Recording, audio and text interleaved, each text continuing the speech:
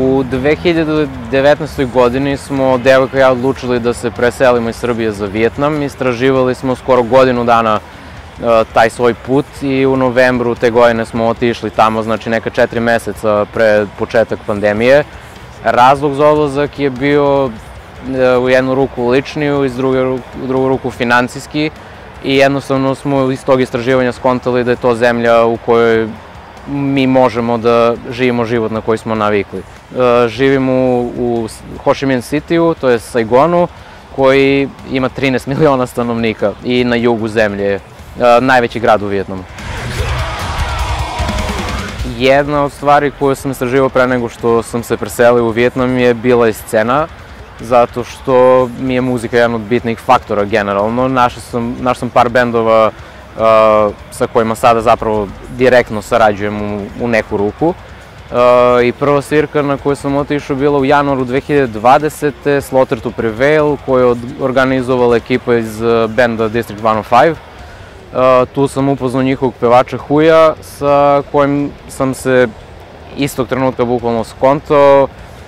Razumeli smo se na toj nekoj osnovi relaciji muzika, interesovanja i nakon par poruka on me pitao da li želim da upoznam ljude sa kojima mogu da radim muziku, jer je Huj takav lik koji hoće da scena raste tamo jer je još uvek mala i mlada i preko njega sam došao do ljudi sa kojima trenutno radim u bendu.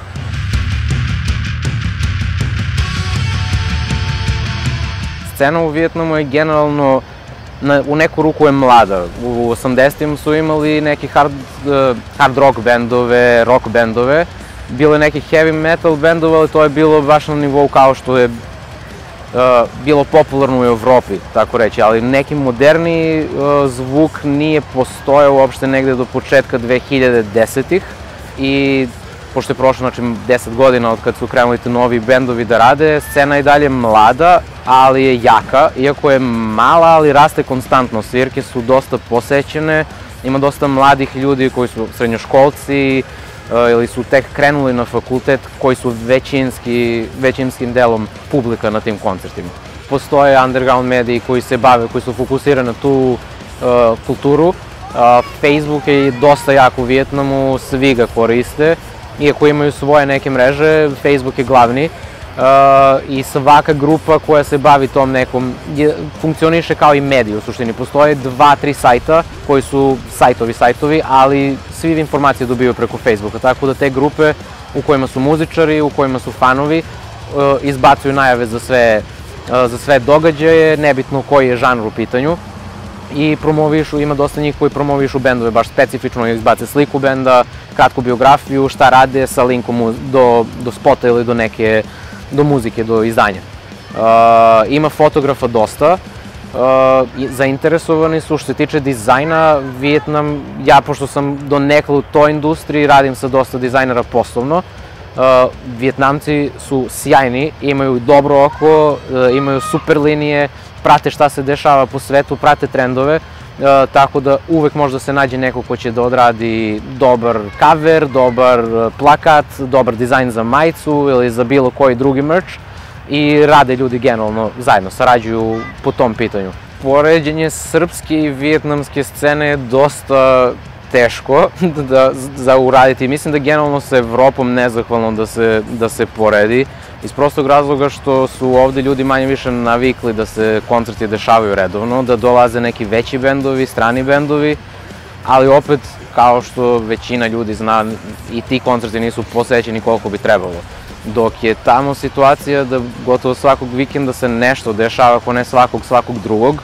Ima dosta novih bendova u kojima su bukvalno klinci prosekom 19-20 godina i sve svirke su posećene poprilično. Ako je neka veća organizacija, to uglavnom znači da će koncert da bude rasprodat u roku od nedelju do 10 dana, a kada se dešavaju veći koncerti, što se nažalost nije desilo od tipa januara prošle godine, tad je hype još veći, jer konkretno u Ho Chi Minh City-u gde sam ja, to jest u Saigonu, ja sam gledao Slaughter to Prevail, to mi je bio prvi koncert u Vijetnamu. Bilo je sigurno nekih 300-ak, ako ne jači ljudi, a generalno Slaughter to Prevail nije toliko veliki bend trenutno. A drugi primjer, na primjer, SLA Dying, koji u istom tom periodu dolazi u Hanoj, igrom slučaja, znači to nije bio ni planiran koncert na turneji, nego je njima bio otkazan koncert negde drugo. Ekipa se iscimala preko noći, bukvalno preko Facebooka, ljudi su u roku od 2-3 dana skupili novac da se plati bend, da se dovede bend u Hanoj i taj koncert je bio pun u Hanoj Rock City, puna sala, koja je ekvivalent Doma omladine u Beogradu. Ako se poredi sa tipa nekom našom sa srpskim nekim standardima, možda je malo skuplje, jer je neki prosek karata oko 1000 dinara kad se prevede u naš novac, da, za lokalne bendove, ali tu je faktor to što, pogotovo u Saigonu, ne postoji klub, to jest postoji jedan klub koji je striktno orijentisan ka underground kulturi, ka rock muzici, ka hardkoru, ka punku. I onda klubovi koji imaju prostor, imaju binu, imaju ozvučenje koje može da izgura tu priču, koštaju dosta u startu da se iznajme.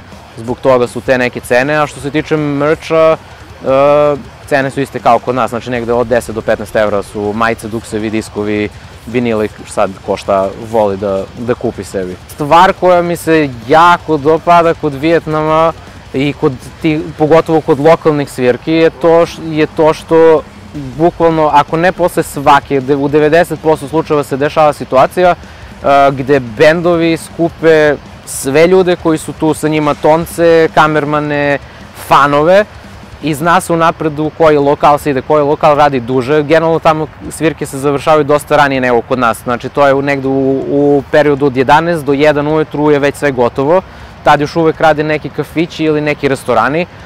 Cela ekipa ide na isto mesto, svi sede zajedno, večeraju, piju, upoznaju se, tako da baš je prisan odnos što ljudi iz bendova, što ljudi i fanova koji dolaze na te svirke. I onda otkriješ da tu među tim klincima koji dolaze na svirke imaš jednog lika koji radi grafički dizajn sjajno i skontate se, on radi plakat za sledeću svirku. I onda skontaš da nečiji ćale ima štampariju koja radi majice i onda bend ide kod tog lika i radi majice za merch, generalno radi kod njih. Tako da ta neka bliskost je jako izražena i ne samo u Saigonu, nego to se dešava jer smo svirali u Hanoju, ista je situacija, bendovi uvek posle svirke ostaju zajedno, upoznaju se i dosta je dubok taj odnos, dosta je prisniji nego kod nas, ja bih rekao. Postoje određene podele, ali mislim da su manje izražene nego kod nas. Slično je u potezu hardcore ekipa i punk ekipa se druže zajedno, heavy metalci se druže zajedno, ne znam, neki treći rockeri, ne znam, indie likovi se druže zajedno, ali u suštini nema nikakvog tu bifa, nema hejta između njih. Kad su zajedno, ako su na istoj svirci, ok, to funkcioniše i dosta, pogotovo ovih mlađih ljudi koji su u nekom, znači od 20 do 30 godina starosti, koji imaju bendove koji rade na toj sceni, gledaju da je dosta izmešano na svirkama, tako da na jednoj svirci uglavnom svira jedan pop-punk band, jedan metal band, jedan grunge band i jedan hardcore band. Tako da se privlači različita publika tu, neki klinci skontaju, aha, ovo je zanimljivo, ovo nisam čuo do sad, ali opet, kao što kažem, radi se na tome da i bendovi međusobno rade. Tako da dolazi do tih nekih mešanja, pa se često desi da gostuju vokali iz jednog benda u nekom drugom, iako su skroz drugačiji žanr, i mislim da je dosta zdravija priča nego u Evropi, da ima veliki potencijal ta scena da raste i da se razvija generalno ta underground kultura.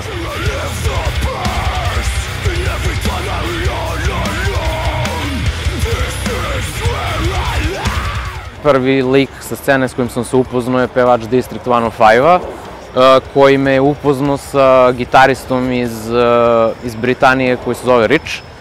Nas dvojica smo pred pandemiju krenuli da radimo nešto solo, snimali smo kod njega kući, da bi kasnije, nakon završetka tog lockdowna, on krenuo projekat sa našim trenutnim bubnjarem Sergejem. Ja sam otišao na audiciju za taj bend i negde u avgustu 2020. smo mi krenuli sa radom. Do kraja novembra, početka decembra 2020. smo imali 5 stvari gotovih i znali smo da je to sasvim dovoljno da izađemo pred ljude i da opipamo puls, da vidimo kako ljudi reaguju na tu muziku, jer nema baš bendova koji toliko žanrova mešaju i kombinuju kao što mi radimo. desio se mini fest u Saigonu, pošto naš bubnjar zna dosta ljudi, dosta organizatora, jer je 10 godina već u Vijetnamu. On je kontaktirao organizatore, pitao ih i da li ne bi bio problem da ubaci i nas u raspored. Nismo imali nikakvih prohteva, hteli smo sviramo prvi ili kako god, samo da se pojavimo pred ljudima. I to se desilo. Za tu svirku je došlo nekih 200-ak ljudi. Mi smo se jako iznenadili kako je ta publika reagovala na nas. Sa nama je sviralo još nekoliko bendova koji već imaju solidan staž u gradu i znaju ljudi za njih. I jednostavno atmosfera bila sjajna, odsvirali smo tih 5 pesama, nismo imali šta više da sviramo nakon toga, iako su ljudi tražili. Posle toga smo znali da definitivno treba da nastavimo dalje i da imamo potencijal i da imamo potencijalnu publiku koja žele da sluša tu muziku.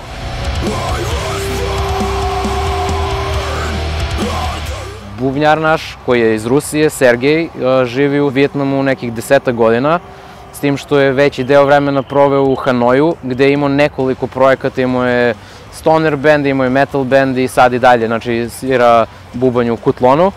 Reci dolazi iz Britanije, on je muzički genije koji je u suštini backbone našeg benda, on 70%, ako ne jače, muzike piše i posvećen je maksimalno stvaranju, dok Karen, koji iz Južne Afrike, on dolazi iz pravog, u pravom smislu te reči, punk rock backgrounda.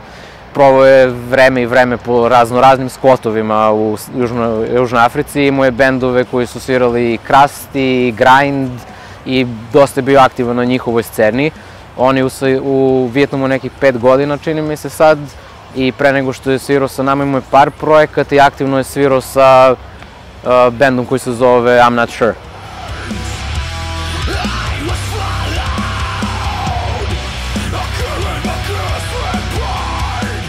To što smo 4 belca koje sviraju u Vijetnamu metal muziku nikad nije bio problem, šta više ljudi su nas prihvatili jako lepo, jer nije ni novost to, postoji dosta bendova koji su imali ili i dalje imaju članove koji su iz inostranstva, žive tu ili rade ili su na fakultetu u Vijetnamu, ali jesmo jedini all white band u tom smislu.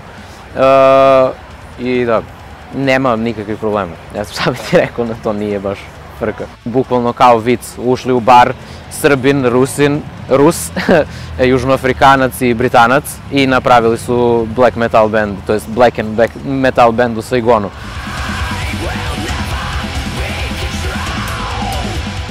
Što se tiče pandemije, Vijetnam je to dosta dobro rešio u samom startu. To je full lockdown u aprilu 2020. godine koji je trajao nekih mesec dana otprilike, kada je sve bilo zatvoreno, tad nije bilo svirki, ali dosta bendova zapravo radilo probe i dalje, jer su to sve neki zatvoreni prostori kontrolisani i dosta njih je snimalo neki novi materijal. Mi konkretno tad nismo ni postojali, ali članovi benda koji su sada tu, znači i bubnjar i gitarista, su radili kući na tim nekim idejama koji su se kasnije pretvorile u našu muziku trenutno. Čim je proglašeno da je sad regulisano stanje, da je sve okej, kad su se otvorili restorani, bioskopi, svirka je organizovana odmah nakon 2 nedelje je već bio prvi lokalni šou. Nije bilo nikakvog ograničenja što se tiče broja ljudi, s tim što je ta svirka bila jednom od osrednjih, manjih klubova u gradu, ali opet bilo sigurno nekih 150 ljudi na toj svirci i zapravo naziv svirke je bio antivirus svirka. Tako da su i oni terali neku šalu na celu situaciju, ali generalno u poređenju sa Evropom ili sa Amerikom, u Vijetnamu je ta situacija cela bila totalno kontrolisana i ljudi su bili svesni toga da na zemlju od skoro 100 miliona ljudi 20 zaraženih na nivou cele zemlje nije toliko strašno.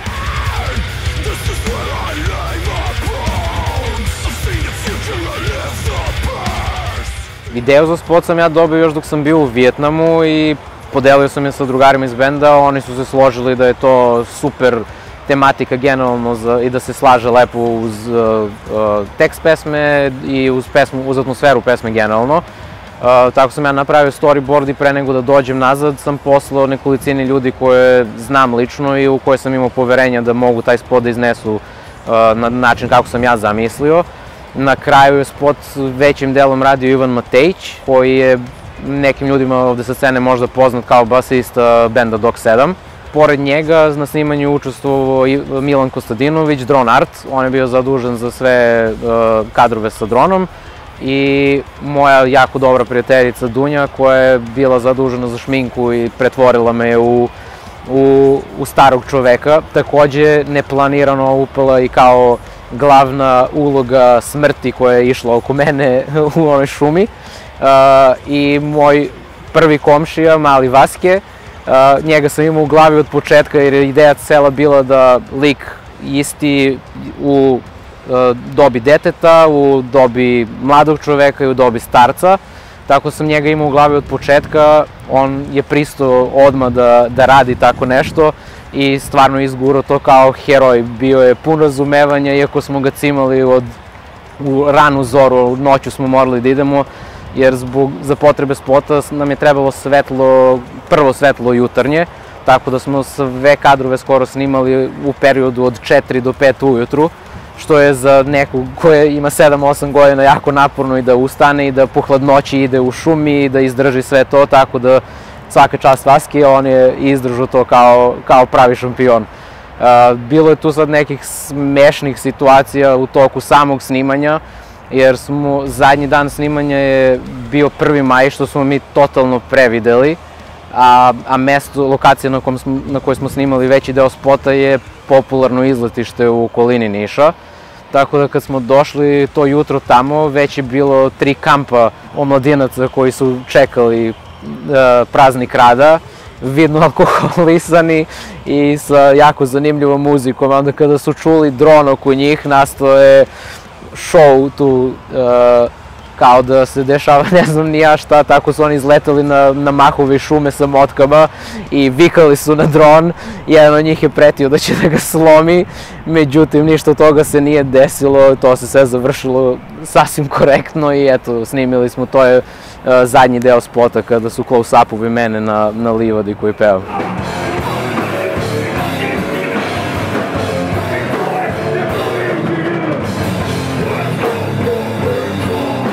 Što se tiče Suffering the Price-a, bend je trenutno na nekoj neodređenoj pauzi.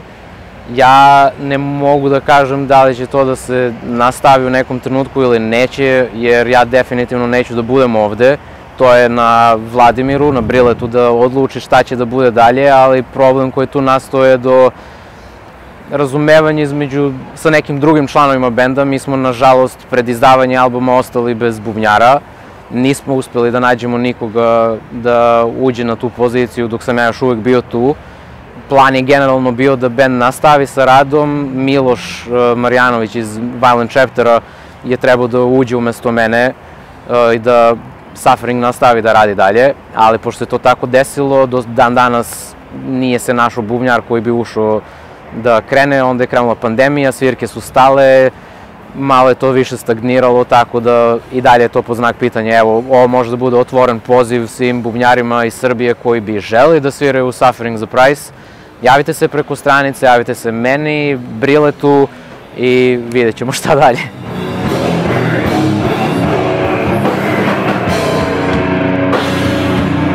Moja preporuka za sve koji vole hardcore, pogotovo District 105, oni su verovatno trenutno najveći hardcore act u Vijetnamu.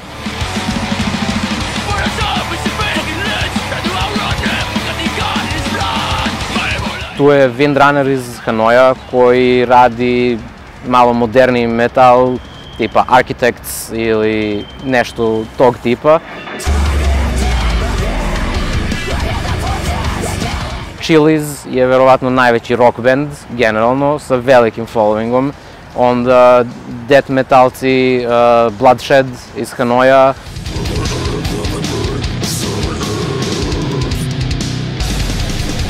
Band mog bubnjara Kutlon, koji svira crossover punk trash, je jako zabavno, imaju jako zanimljive tekstove, uglavnom se priča o drugarstvu, pivu, žurkama i zezanju, imaju jako lep scenski nastup na svojim live-ovima.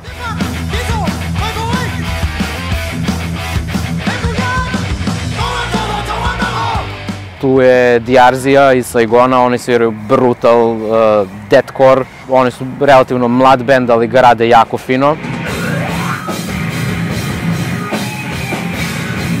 Rot, za sve ljubitelje black metala, old school black metal sa nekim primesama modernijim.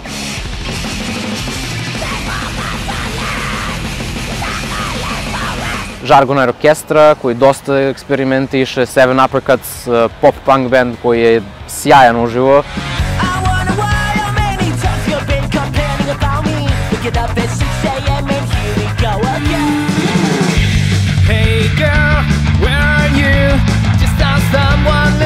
To je Jokan, isto pop punk band, verovatno sam zaboravio dosta, ali da, istražite vijetnamsku scenu, ima dosta toga.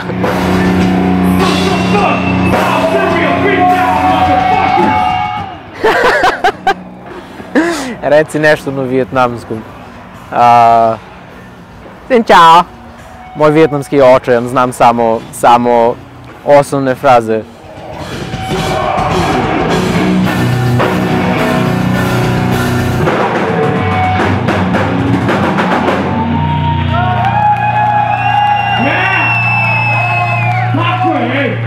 Hvala ljudi, tako je, i tako da ostane do kraja,